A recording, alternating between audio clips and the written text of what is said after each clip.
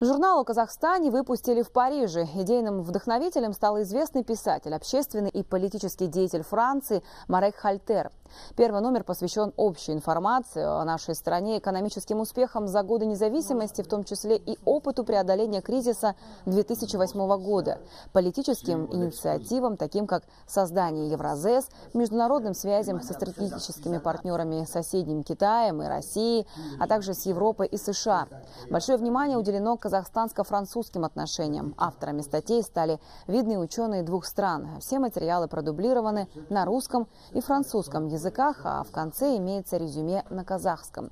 Автор проекта говорит, что следующим номером надеется превзойти успех первого, пока небольшого тиража в 15 тысяч экземпляров.